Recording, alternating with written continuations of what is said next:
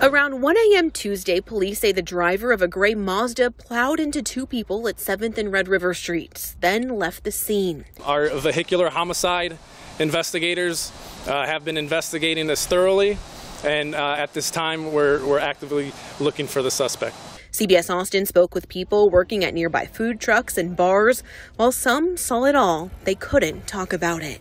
The driver was headed east on 7th Street toward I-35, just outside of the South by Southwest barricaded zones, where more safety measures are in place. Within the South by Southwest barricades, we do have an officer at every intersection. We have parked police patrol vehicles at those intersections as well.